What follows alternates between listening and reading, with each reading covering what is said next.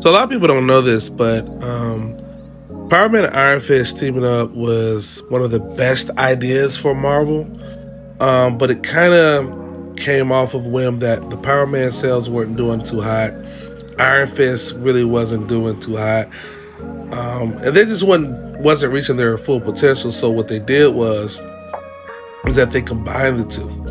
And that's how we got Power Man and Iron Fist, and the run went a lot further. I would have loved to see Power Man team up with a black superhero. That would have been dope, especially for the 70s.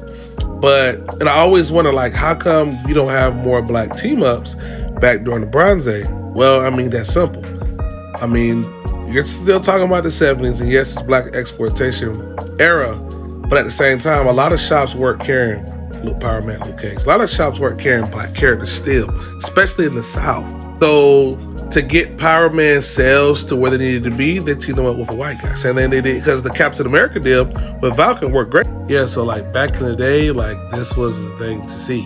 And these books were selling because most of America was already behind Captain America, and they didn't mind so much that Falcon was with him as his partner.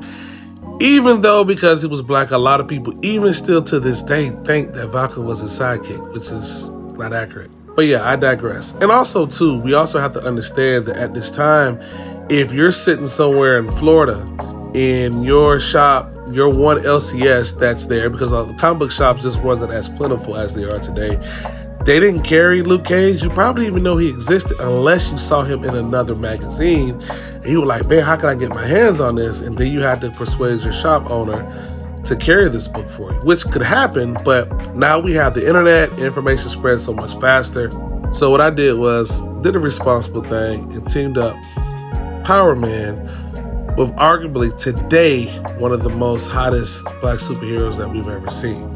So this is my rendition of what a team up or with a Power Man book could have looked like if his sales weren't doing well in a perfect world. So yeah, I know it's a little busy, but yeah, basically this would have been the first time Power Man met Black Panther, and they would have had an ongoing title. Unfortunately, though, this probably would have been better as a one-shot or just a Marvel team-up, seeing as how Black Panther already had his run going with Jungle Action and the Jack Kirby edition of Black Panther. So I don't know how much this could have worked, and he was also integrated a lot in with the Avengers. But it would have been dope to just see on a Marvel team-up. Man, this book would have probably been a grail. Who knows?